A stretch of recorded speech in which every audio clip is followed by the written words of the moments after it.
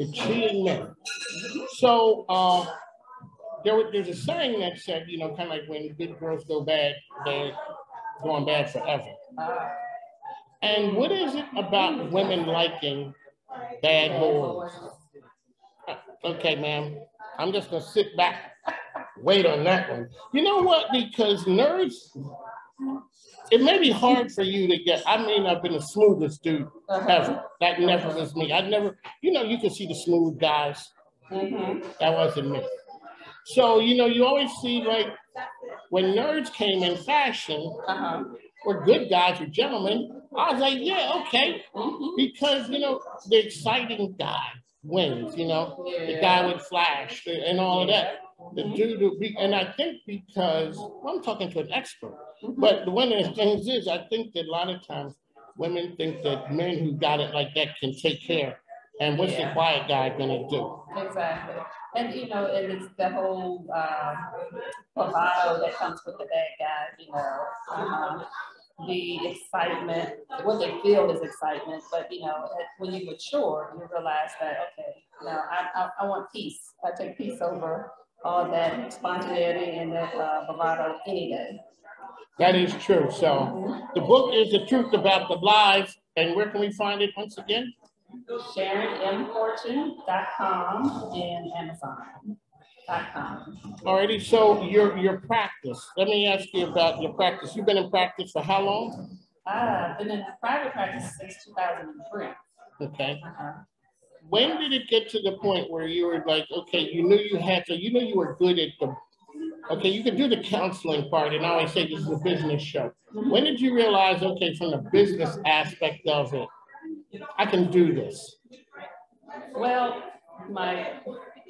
when somebody starts off with, well, Mike, they're ready to give it to you. Well, let me tell you something. There's a story. I started off as an accountant. My undergrad degree was in accounting. You look like you'd be an accountant. You know, straight, okay, so you're going from straight up with the numbers to straight up with people telling lies. Yeah, exactly. Okay. Yeah, so I know how to audit things. Yes. Yeah, that is a very good way. I got to take that one home. So, you're auditing the truth. Yeah, because it's just, that is a good one. That is, yes, we're going to do an audit. That's right. That's what I better not take that one home. Nah. Yeah, so the business part of it actually came naturally because I had been in business for 7 years before I changed careers. What was it that made you change the career? So sometimes you see a person as an accountant, that's who they are. They hang out their shingle and they're in the guy. You went from hardcore numbers to having people like me talk about the problems. Like, you know, hey, I thought I was okay. Well, I chose that career when I was 18. You know, it was what people told me I was. You were always good with numbers? I was always good with numbers. So, you know, accounting was the thing. Like, oh, well, you should major in accounting. You know, Mike had gone all the way through the CPA review, paid big money for the review, was about to take the CPA exam. And I said, you know what? I got to be true to myself. This is really not the way I want to spend the rest of my life. This is not the career that I want. So how did you go into it's a long way from, you know, number bean counter to saving the world.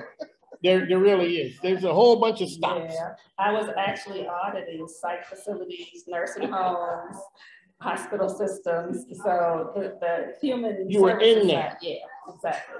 And I felt like I was on the wrong side of the table. So yeah, I switched. So all of a sudden, what was the switch? What was the business environment where you come from?